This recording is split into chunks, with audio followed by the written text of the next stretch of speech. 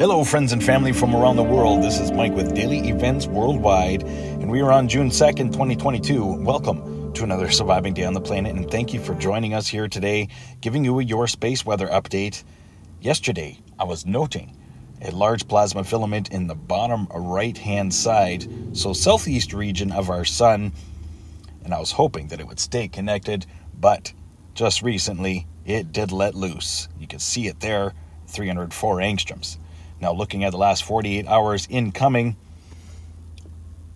lots of plasma on the surface of our heliosphere right now. Big incoming sunspot, and as well some active fiery regions incoming. Looking at the last 48 hours outgoing, a couple Earth-facing sunspots that have fired up overnight, and we did see a C-class flare. Looking here at the images just before this C.M.E. coronal mass ejection, large plasma filament was that dark rope that was stretching out from the surface after the C.M.E. just north of it. So that filament did let go. Looking here at the last 48 hours, you'll see it in the last image as well, noting the active region that is incoming. Closer look at the C.M.E. coronal mass ejection,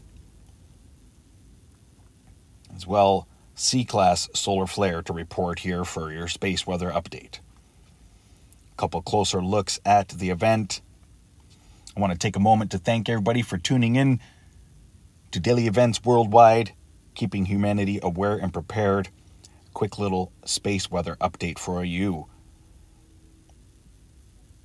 We will be giving you a full world update tonight. Space weather, earthquakes, volcanoes, and full world weather forecast. So stay tuned and don't forget to hit that subscribe. Hit your notification bell so you don't miss an update.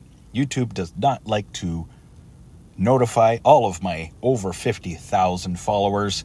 So it'd be nice to see everybody in there for a premiere. I want to thank everybody yesterday. There was over 160 people in premiere. I appreciate you all. Much love and great team spirit. Do crew. Having a look here at the ISWA Space Prediction Spiral. This is the event that shot out coronal mass ejection, and you can see it is on its way to our planet, looking to be about June 5th as entry point, and it could last up to 2 days. So we had our event yesterday, solar X-ray flux here showing that C-class solar flare and a couple B-class solar flares. Still remains down in the B range, solar X-ray flux. And then earthquakes. Now there was reported a 630 kilometer depth earthquake this morning in Fiji. For some reason, it's gone here on USGS now. I wanted to report it, give you all a heads up, because we could see a large earthquake coming soon. And I'm a bit concerned with California. Definitely going to be keeping an eye on California today, because there's a minor swarm occurring east of San Francisco.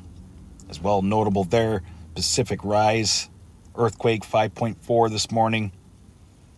Give you a quick look here at USGS, showing you the earthquakes east of San Francisco Bay Area. And it started out with a 4.1 Bay Point, California. So heads up, my friends and family from around the world. We could see a large one today. USGS might be hiding that very deep earthquake, because we know what happens when they come. Larger, shallower earthquake to follow.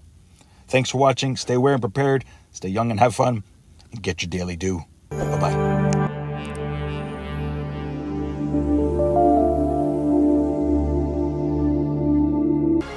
If you enjoyed today's video, please hit that like button, subscribe, share with your friends and family from across the world.